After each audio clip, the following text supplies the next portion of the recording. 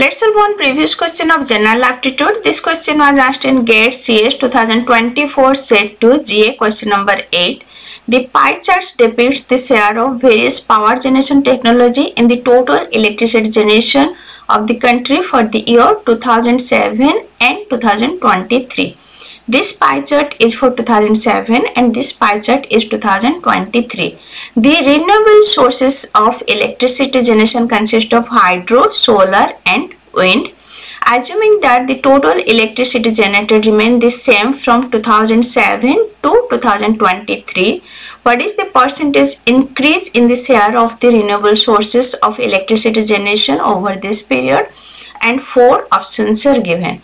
So it is asking what is the percentage increase in the renewable sources of electricity generation. In 2007, total percentage of renewable energy is 5% plus 30% plus 5% is 40%. Now in 2023, total renewable energy are solar 20, hydro 35, wind 10. So 20 plus 35 plus 10 is 65 unit.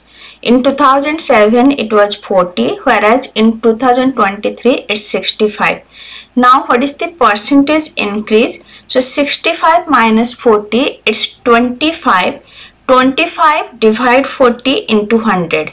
So it will be 62.5 percentage. So total percentage of renewable energy increases is 62.5%.